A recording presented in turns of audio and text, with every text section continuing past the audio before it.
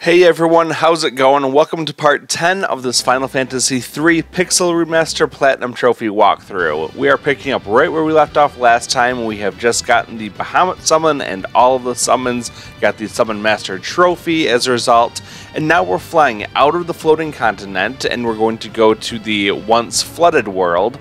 And we're going to make our way all the way up to the Nautilus airship. You can find it very easily by looking at your mini-map, and you can see the little blue dot that's on it. You just want to fly to Saronia and then follow the river to the west of it, and eventually you'll get back to this same swampy area that we've been to before.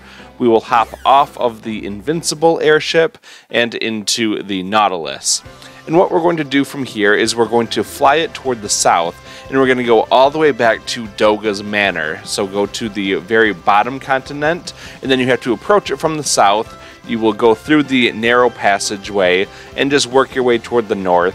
Find a good landing spot up there, and then proceed inside of Doga's Manor. From there, just take a couple steps down, and you'll get a cutscene. Welcome back, warriors. Unei and I have been busy preparing for your arrival.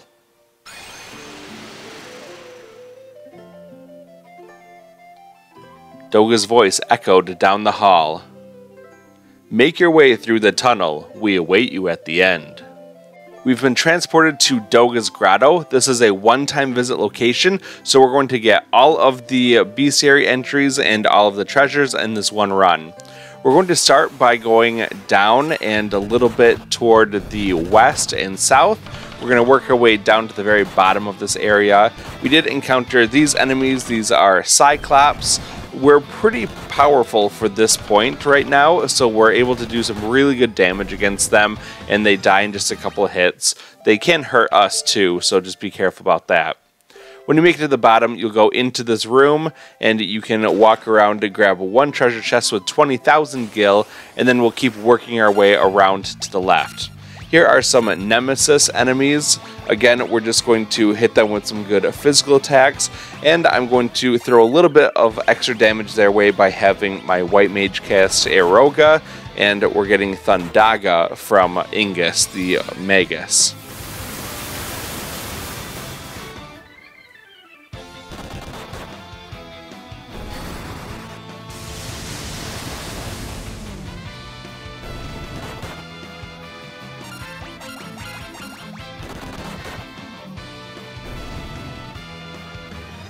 Alright, with those enemies eliminated, we're going to keep working our way around, and you can go all the way to the right. You'll pass the stairs and grab the chest all the way on the right side for another 20,000 gil, and now go down those stairs.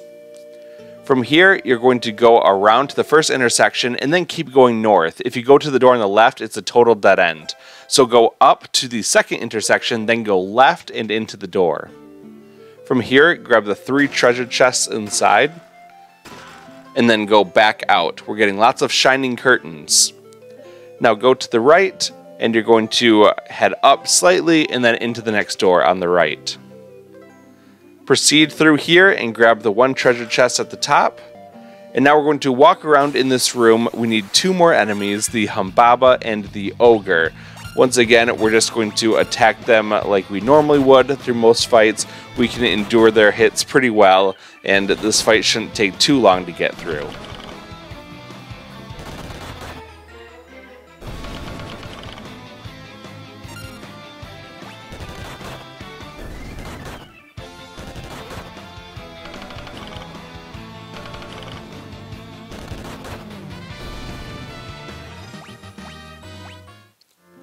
Once you've defeated all those monsters, then head down the stairs on the right side of that room. Now we're on the 3rd level. Just keep going south all the way to the end and then head to the right. Before you go in the door, we're just going to heal up with our White Mage, cast a bunch of cures on people, and we should be good to go from here. Don't forget to quick save because we've got 2 back-to-back bosses as soon as we go in here. So head on up and you will see 2 familiar faces. You made it. We are about to complete the Eureka Key, but first you must defeat both Unei and me in battle. That's right. Think you can handle us? What? Why do we have to fight you? Listen well. Long ago, mankind came into possession of weapons far too powerful for them to wield. They were sealed away in Eureka, but now they are necessary.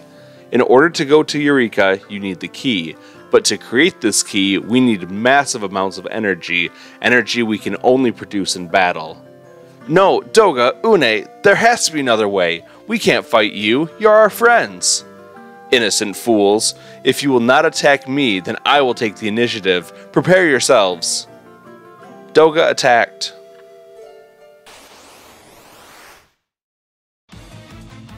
I bet you didn't expect Doga to look like this, did you?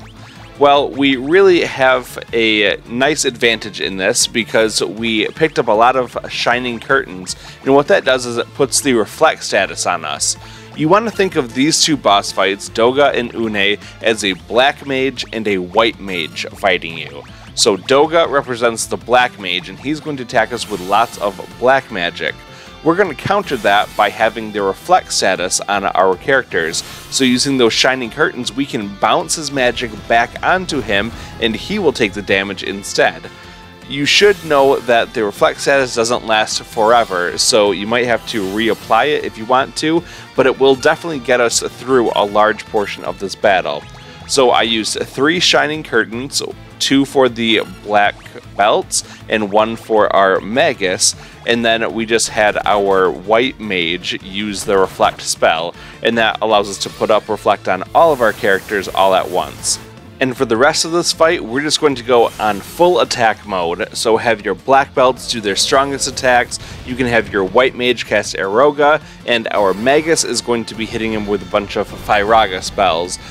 With this strategy, we're going to do tons of damage to him every turn because we'll be hitting him with strong attacks, but also because he'll be bouncing powerful spells like Flare off of us, we're going to be having him hurt himself this entire time too. So really it's 5 attacks towards him, and we're not taking any damage at all. This is a very easy fight with the proper setup, and it shouldn't take you very long at all to finally bring Doga down.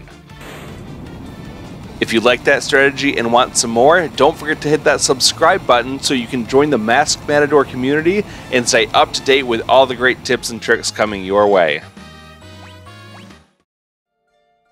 Please don't die, Doga. Next you will face me. Are you ready? Unei, don't. We don't want to fight you. Now's not the time for chit-chat. Don't worry, even if our bodies perish, our spirits can't be destroyed. Now, fight me! As I said earlier, Doga represents the black mage and Unei represents the white mage, and actually white mages have some pretty nasty spells with them, so you need to be a little bit careful with this. We're going to do a modified version of our tactic with the Doga fight, and that is we just have 1 of those shining curtains left, so I'll just use 1 on a black belt, and then I'll just have my white mage cast another reflect on a different black belt, and that way at least they're protected against that. They have a little bit worse magic resistance than our mages do, so they'll take a little bit more damage, and we'll just protect them from some extra spells that way. Unei is able to bypass some of that. Her Eroga spell isn't affected by the barriers or the reflect status that we set up, and neither is her Snowstorm ability, but Tornado luckily does bounce back. It doesn't put her into critical damage, but it doesn't put us into critical damage either, so it's a nice little protection against a very bad situation. Other than that, we're just going to spend our turns having our black belts attack. We can then cast Eroga with our white mage and do strong spells like Firaga or Quake with your magus, and this battle should be over pretty quickly within just a couple minutes.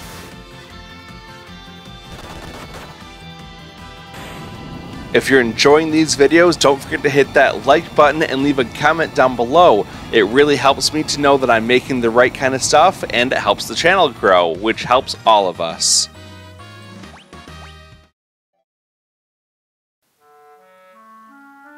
Doga, Unei. Now the Eureka key is complete. Take it with you. Received Eureka Key. Doga, no! Don't fret.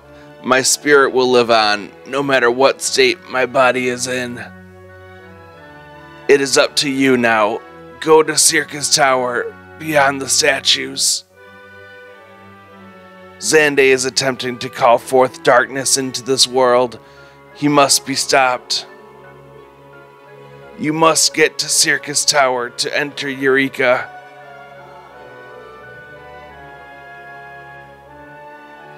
Here, take this. It's the circus key. You need this to open the door to the tower. You are not alone. We will continue to watch over you. Please stop, Xande. Unei! Received circus key.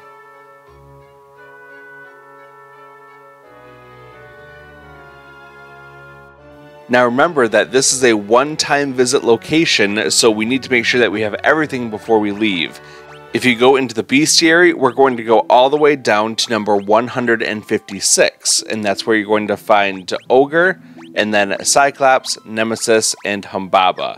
If you've got all those, then you're all set for this location. We also collected all 6 of the treasure chests, no hidden items, so we can either use an Otter Shroom or the White Mage Teleport spell to get out of here quickly. So now we're done with Doga's Manor, leave, and I wonder what we should do now. Hey, that's a great idea. Let's go get all of the Chocobo Wood locations. So we're going to hop aboard the airship and fly around. I'm going to keep track of all 13 of them in the upper left-hand corner, so use that as your guide. We will go into the floating continent, and now we're going to go just to the right of it, and we can walk into the first Chocobo Woods from there. For the second one, we're going to fly north, and we're going to go up to the little crescent-shaped island here. If you can find a good place to park the airship in the green space, you can walk on over and into the Chocobo Woods. Head back out, and now we're going to go slightly south from there. We're going to hop aboard the airship and fly just a little bit south over the water, and you can park right at the top part of this little continent, and you can walk into the Chocobo Woods from there. 3 down and 10 to go. We have all the 3 on the floating continent done, so that means that we have to head back to the flooded world, and that just means fly off the edge of the map, and you'll go back to that other world. From here, we're going to fly east, all the way toward the eastern continent, still in the southern region, but if you remember where the Temple of Water is, you have to follow the rivers up past the big lake, and then if you park in the green space at the top, behind the Temple of Water is where you can find the Chocobo Woods. So walk in there, and now we can leave that area. Let's get back into the airship. We're going for Chocobo Woods number 5 now. We will fly south past the big lake, keep going south through the river, and then just a little bit further south, you're going to find the Chocobo Woods, kind of in the bottom portion of this section here. So walk into the Chocobo Woods, and now we can leave this area. Number 6 is very close by. We just have to go a little bit south and then west around this mountain range, and it's located right between the desert and where Goldor Manor is. So walk into the empty spot in the forest, and that's the Chocobo Woods. Now go ahead and get back into your airship, and we're going to go find number 7. For this, we're going to head west, and then way north, we're going all the way up to the section kind of between the 2 big chunks of the continent there. There's a lake right next to it, so walk inside, and you can pick up that Chocobo Woods. Number 8's pretty close. Hop on your airship, head toward the west, and then go north once you pass the mountains. Stick along the western edge of this continent, and you'll find it in this green space with sporadic trees out there. Okay, as for number 9, we will once again get in the airship, and this time we're going to fly toward the southwest. We're going to go down toward the southern tip of the Saronia area, and we can pick it up right at the bottom portion of these woods. For 10, we're going to once again go pretty close by. We'll fly north past Saronia and then go toward the left, and you can find it hanging out over here. If you land nearby, you can just walk right inside and get that one. We're getting back into the airship for number 11, and what we want to do is fly toward the east and then south to go past Saronia. And now we're going to follow the river around, and right before it goes between the mountains, there's a little break in the forest, and that's a Chocobo Woods. So land anywhere nearby. There's a spot right next to it, but it's hard for me to maneuver to that one, so I'm just going to walk it instead. And we're just going to go to the open spot right next to the river.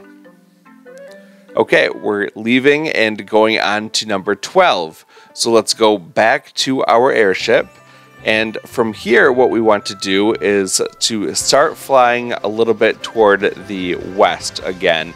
We're going to go through this little mountain pass here, and the Chocobo Woods is just on the other side before you hit the ocean. Last but not least, we have number 13, the very last one that we have to get. So let's hop aboard our airship, and we actually have to go get the other airship, the Invincible. You can find it on your minimap as a little blue dot. If you follow the rivers around, eventually you'll get back to the marshy area, and then you can hop aboard.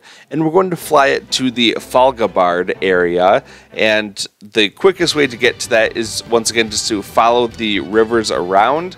And you can either go toward the east or the west, it doesn't matter, but then go a little bit south, looping your way around until you see the little bit of mountain range that you can hop over, and then just work your way around to this Falgabard town, land anywhere that you want to in this open space, and then just walk into the Chocobo Woods that's nearby.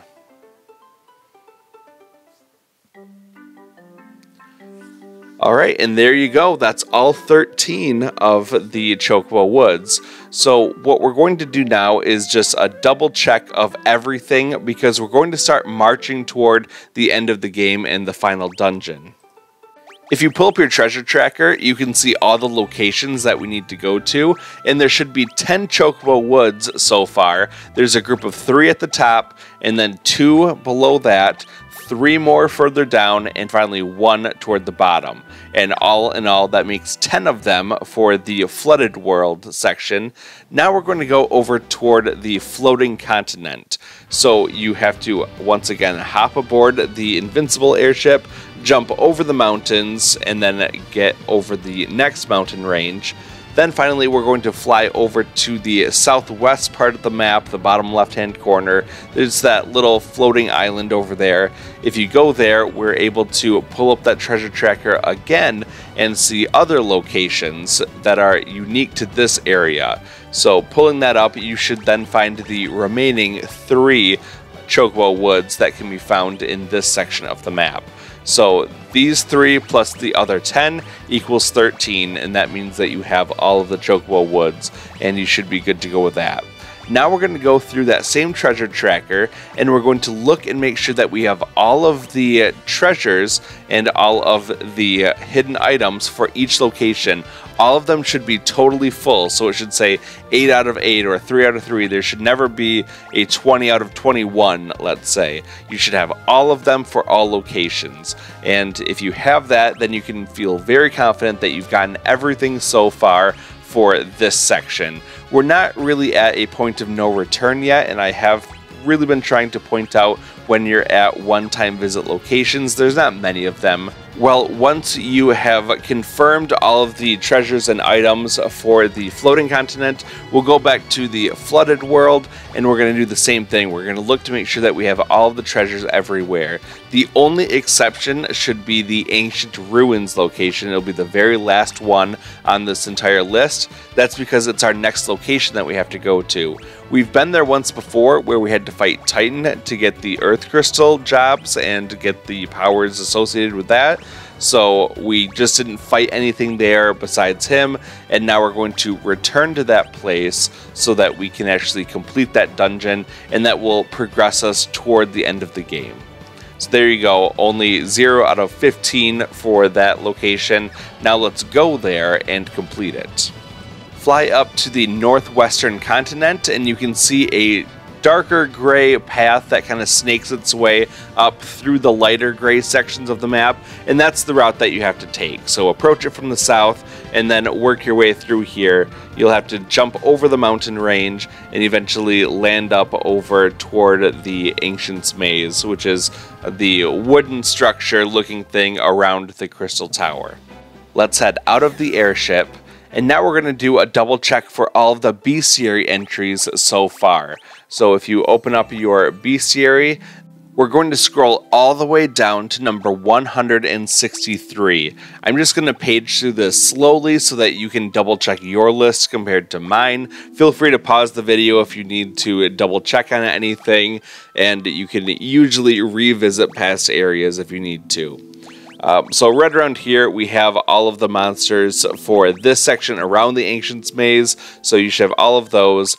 Everything else on here is considered a boss, so we've gotten most of the bosses so far in the game. There are a good number still remaining, so we'll go and pick those up. There's also a good deal of normal monsters throughout the remaining dungeons. We'll do a save out here, and then I'm going to look at some different jobs that are available to us. I decided that the black belt, while it's good, we don't really need it so much anymore, so I'm going to put on a knight and then a dragoon just for a little bit of extra damage for that. It doesn't really matter what job you're choosing, but I typically go with 2 melee jobs and then my white mage and then my black mage or my magus there. Anyway, go into the Ancient's Maze, and instead of going through this door, we're going to walk around this whole center area. The earth crystal's in there, and it will still heal you and give you your MP back if you talk to it. But once you get past it, go all the way to the right to pick up an elixir, and now head all the way to the left. There's a door over here that you need to go through. So from here, you're going to go up and then keep going up. There's a couple treasure chests up in this area, so grab those 2, and now we're going to go back down toward the entrance. Now we're getting into some of the more formidable monsters around here. We've got 4 Iron Claws, and they can do some pretty good damage to us.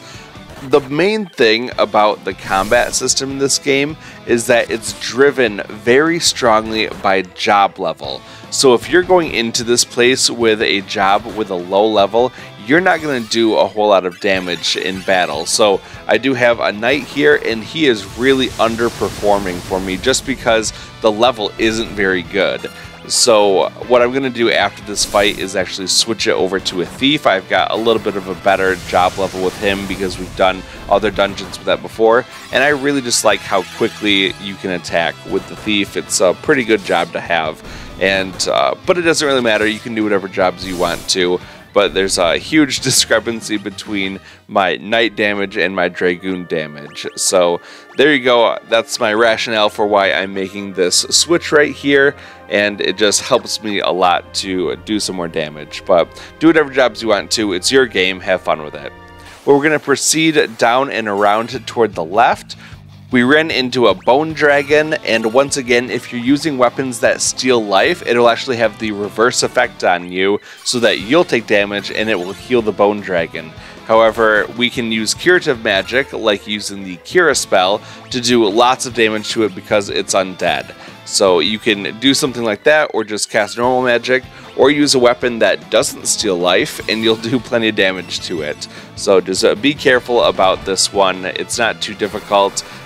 But it is kind of a nuisance if you're relying mostly on those life-stealing types of weapons.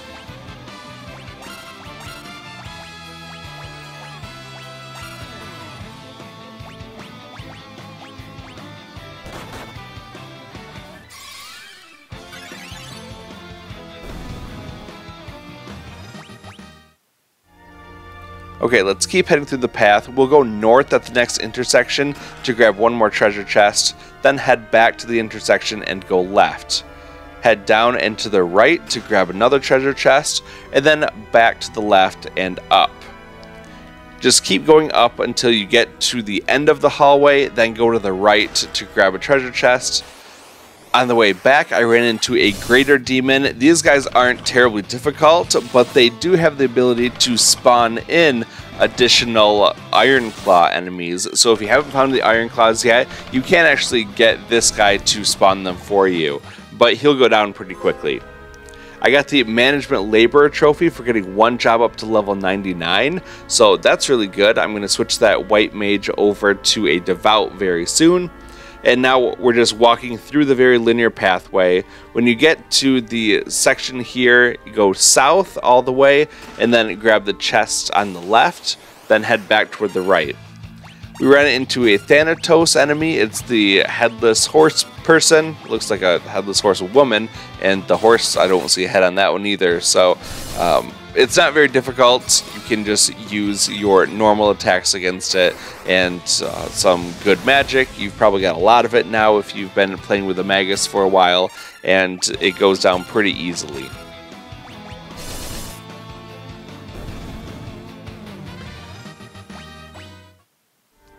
Okay, back to the intersection. We're going to head south, and if you look at the mini-map, there's a little circular area. That's a good place to just orient yourself to know where you're going with that.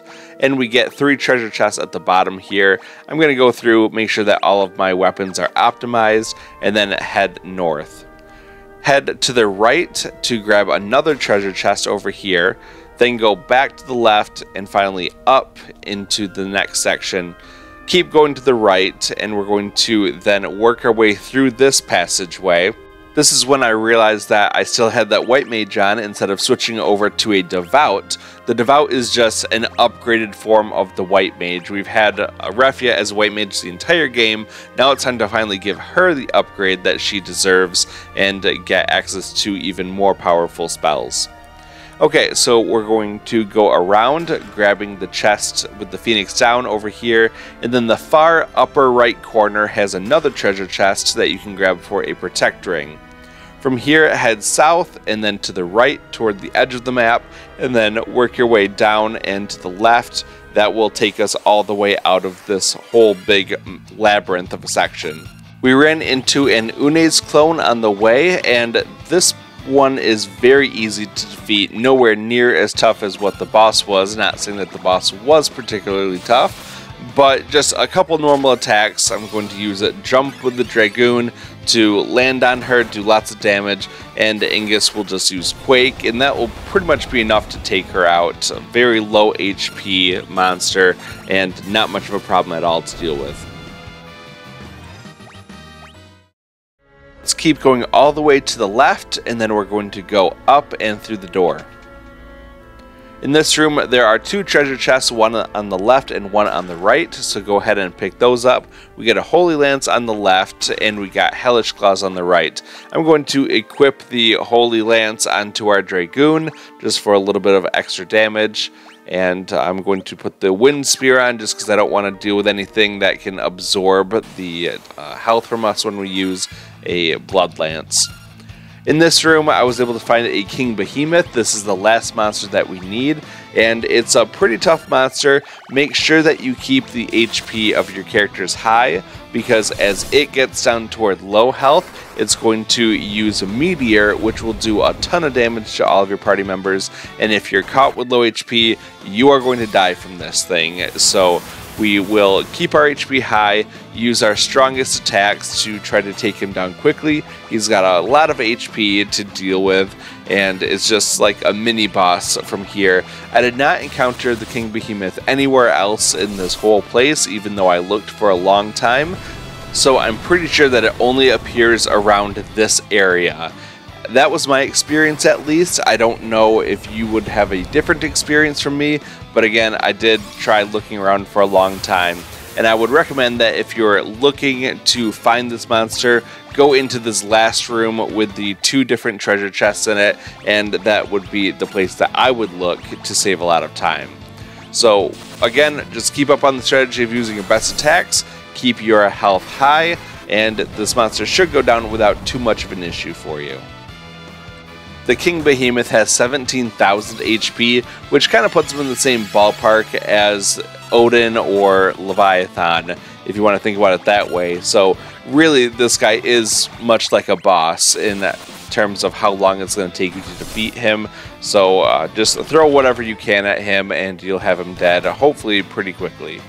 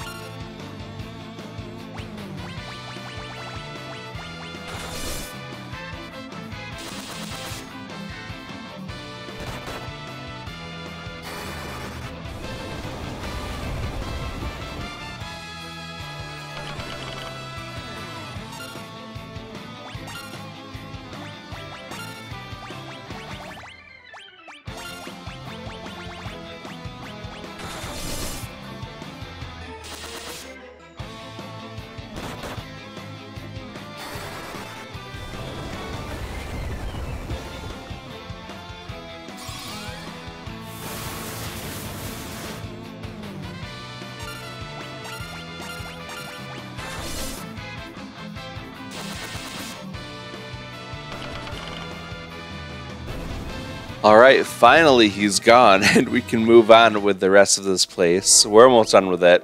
But we have all 15 treasure chests now, and if we go into the Bestiary, we can scroll all the way down to number 164. That's Iron Claws, Greater Demon, Unei's Clone, Thanatos, Bone Dragon, and King Behemoth. So 163 through 169. If you have all of those, then you can leave the Ancient's Maze and head outside. The Crystal Tower before us represents the ending of the game. So there's a few things to do here. We have to do Eureka, the Crystal Tower itself, and then the World of Darkness following that. So we're getting very close to the end of the game. It's only those 3 sections. So I would imagine 2 more parts to do the rest of this. So we're very near the end, and I hope that you're having as much fun as I am doing this. Feel free to hit that subscribe button so that you can stay up to date with the epic conclusion for this game, and I will see you very shortly in the next episode. Thank you so much for watching, and I hope you have a great day.